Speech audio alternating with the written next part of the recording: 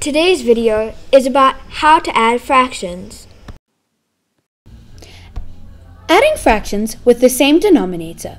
The denominator is the number at the bottom of the fraction. An easy way to remember this is denominator. The D stands for down, so therefore it is at the bottom of a fraction. The numerator is the number at the top of a fraction. How you add fractions is you first start with the numerator. In this case, 1 plus 2. 1 plus 2 is equal to 3. So therefore, the numerator of our answer will be 3. When you are adding fractions with the same denominator, the denominator will not change. So therefore, 1/5 plus 2/5 is equal to 3/5. When you are adding fractions with different denominators, it gets a little more difficult. But don't worry, it's not that hard. What you do is you find the LCM of the two denominators. The LCM is the lowest common multiple.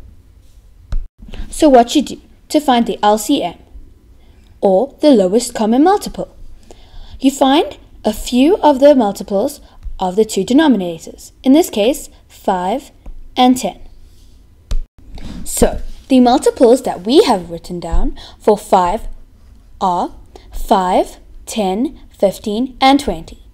And the multiples we have written down for 10 are 10, 20, 30, and 40. Now, as you can see, there are two multiples that are common, 10 and 20. But they are asking for the lowest common multiple. So therefore, we go with 10. The reason we are doing this is because next we are going to be making our denominators both the same, using our LCM. Our LCM, in this case, is 10. As you can see, one of the fractions denominator is already 10. So we just have to change 2/5 into something over 10. In order for us to get our denominator 10, what we have to do is times our denominator by 2, because 5 times 2 equals 10. So therefore, our denominator times 2 is 10. But what we do to the bottom, we must do to the top. So our numerator times 2 is 4. So therefore, that equals 4 tenths. But now, that is not the answer. Our new number sentence is... So, our new number sentence is 4 over 10 plus 3 over 10. So, as you can remember from our previous sum, we leave the denominator the same and we add our numerators first.